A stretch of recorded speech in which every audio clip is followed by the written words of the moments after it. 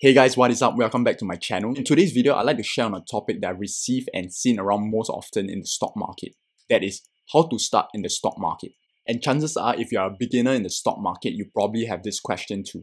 So in today's video, I'll be sharing with you what do you need to start investing in the stock market. I'll be sharing with you the strategies and not so much the tactics in this video.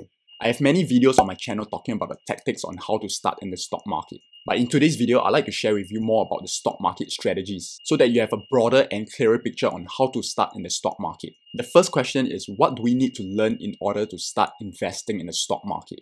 Right now, there's so much information available online, and it's a very real possibility to get lost in this maze of information. I have filtered down to these two things: fundamental analysis and technical analysis on what you need to learn in order to start in the stock market. They are by no means everything you need to know about the stock market. However, as a starting point, I believe learning about fundamental analysis and technical analysis will provide you a solid foundation to start your investing and trading journey in the stock market. Let's take a look at what fundamental and technical analysis are. Fundamental analysis is the study of economic and financial factors which affect a stock's price. So as investors, some of the things that we take a look at are the financial ratios and financial statements of companies. The goal of studying these financial numbers, ratios, and statements is to determine whether a stock is undervalued, fair valued, or overvalued. And fundamental analysis helps us do just that. Technical analysis, on the other hand, is the study of price charts and past data to analyze supply and demand. And it is this supply and demand which affect the price of a stock. Some factors which affect the supply and demand of a stock are the fundamentals of a company, which we use fundamental analysis to determine. And another factor is how the market or the crowd reacts to these fundamentals. And this is also known as market sentiment. So these are just two of the many factors which affect the supply and demand of a stock. And what technical analysis helps us do is to analyze this supply and demand. And the goal of this is to identify entry and exit opportunities. This is an overview of what fundamental and technical analysis are. For fundamental analysis, one of the things that we take a look at is company analysis. So we analyze whether a company has good fundamentals such as strong financials and strong earnings and growth potential. Another thing that we take a look at in fundamental analysis is industry analysis. So we want to analyze whether a particular sector and industry is up and coming and whether there's strong growth potential in that specific industry or sector. The next thing is macroeconomic conditions. Things such as interest rates, inflation, deflation, credit, and so on. And the last thing that we'll take a look at is future profit outlook. So we want to pay attention to areas where there's strong drivers of growth. And for technical analysis, we take a look at the price charts to determine the supply and demand of a stock, and we take a look at the technical indicators and technical oscillators. Another question which frequently come up is, isn't learning fundamental analysis by itself sufficient? Because with fundamental analysis, we are filtering out only the best companies with strong fundamentals and strong earnings and growth potential. And isn't that sufficient enough to make money in the stock market? I believe that in order to be successful in the stock market, one needs to combine both fundamental analysis and technical analysis together to be profitable in the stock market. And let me share with you an analogy of why this is so. On this screen, we have a couple of faces. If you're not familiar with who they are some of the best football players in the world. So on the screen, we have some of the best individuals in the game: Mane, Ronaldo, Salah, Messi, De Bruyne, and Neymar. So individually, they have some of the best stats in football. But that doesn't necessarily mean that as a team, they are likely to win games and trophies. Because while their individual stats and quality are important, what is also important is their ability to work together and to function as a team. So how does this relate to learning about fundamental analysis and technical analysis and not just fundamental analysis? Fundamental analysis helps us determine the individual quality and stats of a company. But in order to be profitable in the stock market, we also need to buy at the correct timing, to make sure that the individual stock that we are taking a look at is aligned with the greater trend of the market. And that is where technical analysis is useful.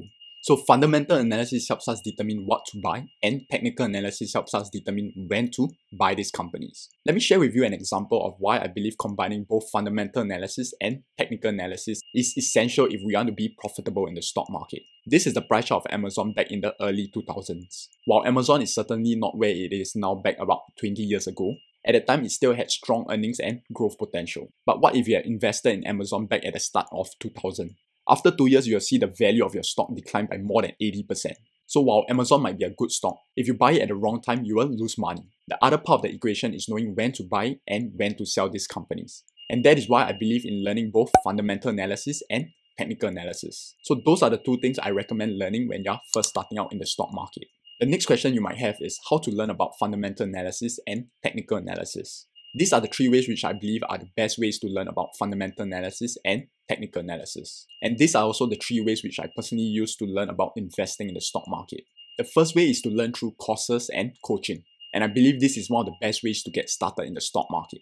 Learning through courses and coaching is definitely not cheap, but they allow you to shortcut your learning curve and learning process.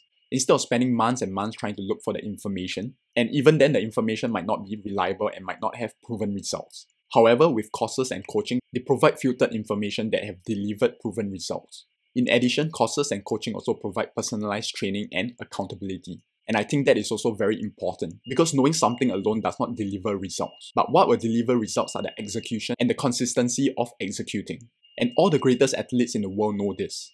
Michael Phelps had his coach, Michael Jordan also had his coach, and Roger Federer also had his coach. So if you are interested in personalized coaching in the stock market, you can reach out to me on social media. I've included links down in the description box below. In this one-to-one coaching, not only will I be sharing with you the information on how to determine what stocks to buy and when to buy and sell them, but I'll also be working with you hand in hand to tailor the coaching for you so you can start being profitable in the stock market.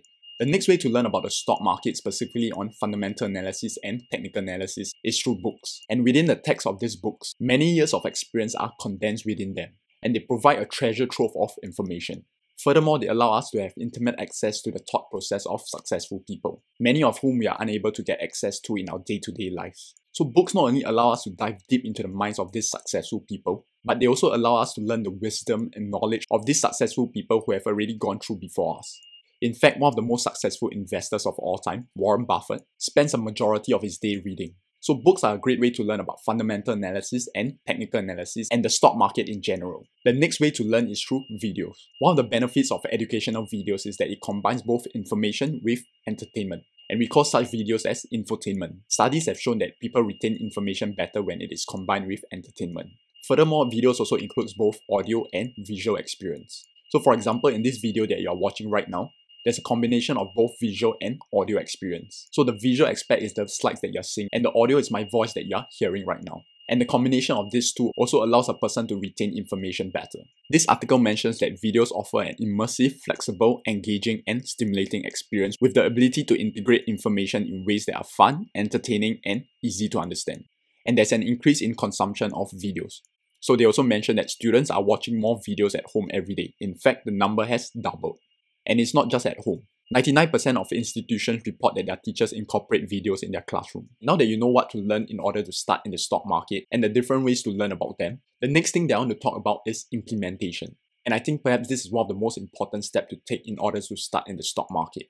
Many people dream of success in the stock market, but what separates those that make money in the stock market and those that don't is implementation. Right? And we have this quote that says, a dream remains a dream unless you act on that dream. You can dream about all the success that you plan to achieve in the stock market, but if you don't act on that dream, then it won't become a reality and it will still remain as a dream. So in this part of the video, I'd like to share with you some of the ways you can implement what I've shared with you so far in this video so that you can take the necessary steps to start investing in the stock market. And we see here a quote from Mark Minervini. He mentioned that the most important thing to becoming a good trader is to trade.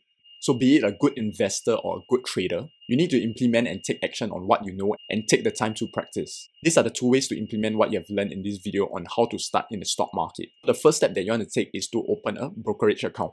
Opening a brokerage account allows you to invest and trade in the stock markets. Thinkorswim and Interactive Brokers are some of the brokers out there that you can consider.